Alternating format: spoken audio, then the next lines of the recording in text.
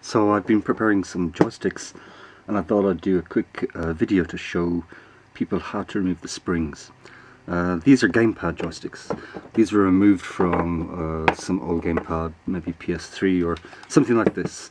Also Xbox 360 controllers are very good quality.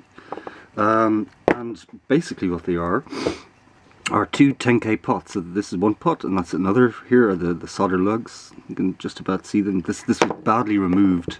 Be careful when you're removing them from the gamepad itself. But that's it. I mean, you're basically just moving these two little pots. The problem is that there's a spring in all of these gamepads, and that's not great for audio applications. So if you want to use this in a synthesizer as a modulation source, you want the stick to stay where you put it rather than springing back into center. So it's very easy to remove the spring. Now this is one, it's the same mechanism, exactly the same, but this is one I've actually bought. I'll leave a link in the video description. And what I'm going to do is remove the spring from this right now. The way to do that is, look here, you're looking for these four corner pins that are bent in, and what we've got to do is bend them out essentially. So, and it's a bit tricky, so be careful not to damage yourself.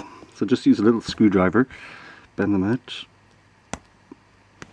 So that's two done, 1, 2.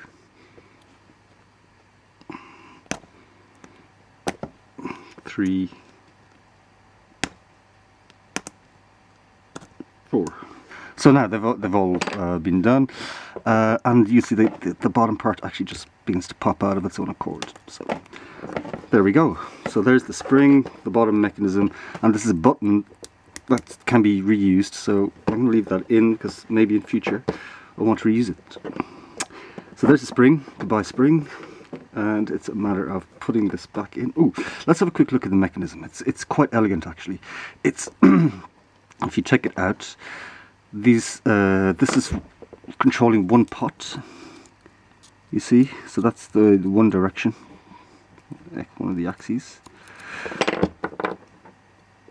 and then this little piece here controls the other pot. So you'll see how it just fits in like this. You put the shaft down in between. Oops, excuse my cold. So the shaft goes down in there, and make sure to put the little notch into the pot, and there we go. So the mechanism's now working fine, and to keep it in place I just put the cover back, put it back in, bend the corner, clips back in,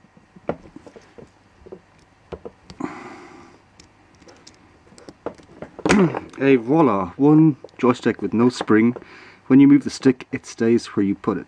Excellent for modulation on synthesizers. Enjoy.